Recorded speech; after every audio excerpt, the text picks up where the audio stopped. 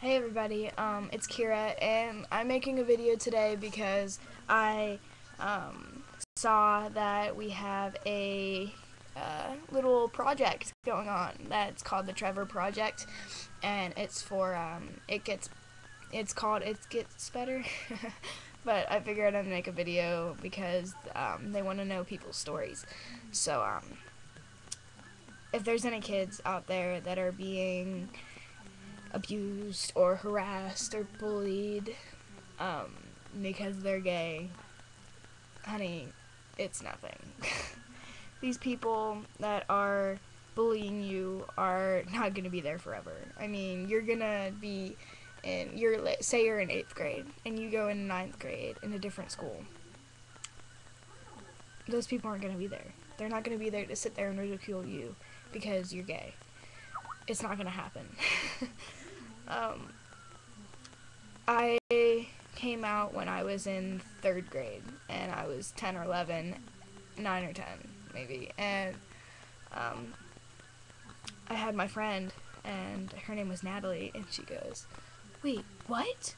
You're not, it's not okay to be gay, Kira."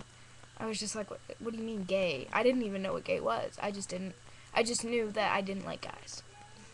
And that was in Pennsylvania, so, even though there's a lot of gay clubs and stuff in Pennsylvania, it's not a gay-friendly place where I was living. And she flipped out, but we're still friends because I told her, I was just like, if you want to be my friend, because she was one of my best friends, and it's like, if your friends love you before you came out and they don't love you after, they're not real friends. If they say, you know what, this is gonna get some time, I'm gonna have to have time to get used to this, but this is okay, those are your real friends. Those are the people that you want to stick around. And they will, because you don't have to worry about hanging on to them, because those are true friends. And if your parents, your aunts, your uncles, your brothers, your sisters, your grandparents, if they don't accept you, you just need to tell them, this is me. I know who I am. You didn't just, wake up one day and say, I want to suck penis. It didn't happen. Maybe one day you looked at a guy, and then you were like, and then you looked at a girl, and you were like, whoa, if you're a lesbian. But I came out to my friend Natalie, and we are still good friends. Yeah, so, but I think that as long as you're happy, everybody else will be happy. I mean, I'm happy with myself, and I'm the most popular kid in my school right now. I was in 7th grade last year, and I knew everybody, and everybody knew me. Well, I didn't know everybody because I wasn't introduced, but I was walking down the hallway one day, and this kid just came up, and, he goes, and I remember he had a voice that kind of freaked me out, and kind of, made me go, I want to be your friend, at the same time. And, he goes, when I first saw you, I thought you were a really hot guy, but then I noticed that you were a lesbian. I was just like, okay. I was just like, well, thanks, I think. And he goes, and he takes off his wristband, and he goes, you want this? Rainbows for gay. And I was just like, you're so weird. And his name's Austin, and he's one of my best friends, and he's gay. And I can't imagine my life without him right now, because he's just an amazing person, and I'm so lucky to have him as my best friend. But you just notice how when you love yourself, when you're happy with what you're doing, because I'm happy that I get to be who I am. I'm happy that I can go to school and be like, yeah, I'm a lesbian, do you have a problem with it? I'm happy that I can do that. And it's funny when you walk up to someone and they just give you a really big hug and they're like, thank you, and you're like, what did I do?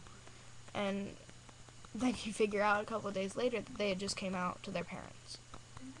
and they were going through a really tough time, and you being the role model actually like made them feel better about themselves and gave them the courage to do that. But when you think about it, at the end of the day, you're the only person that you have. I mean, your family, they're not going to be there forever. I mean, people die, people pass away. You know, if your parents don't like the way you are, you need to tell them, this is who I am. I know who I am. This is me. I'm me, you know? Like, just tell them that this is the way that you're happy, and if they love you, then if you're happy, they're happy. But at the end of the day, when you go to bed, it's only you, and you're the one that makes the decisions. You're the one that, like, calls the shots, you know? You're the one that goes to sleep and says, wow, I'm happy being a gay person, you know? Like, you should be happy being gay because gay means happy. But just be happy with who you are, be happy with what's going on in your life, make the right decisions, if you're having suicide thoughts, forget about them. You don't want to die. I mean, no matter what you're going through, no matter what's going on in your life, no matter who's teasing you, no matter what they say, if they call you fag, just be like, yeah. So, fag isn't a bad word. Fag, fag, fag, fag, fag. I call Austin a fag all the time, and he calls me a dyke. So, it doesn't matter. It's kind of a pet name that we call each other. But if you are coming out, welcome to the community. Or I should say welcome back, because you were already here. You just kind of hid. But yeah. So just be happy with what you're doing with your life. Just be happy with what's going on. Be happy with who you are, and everything will play out the way you want it to. And you should believe me when I say this right now. I know all the other people are saying this, but me especially, because I am living, breathing proof that it does get better. And if anybody ever calls you a fag, if anybody ever calls you dyke, if anybody ever calls you, like, some kind of, like, weird name that you think is offensive, just be like, okay, and your point is?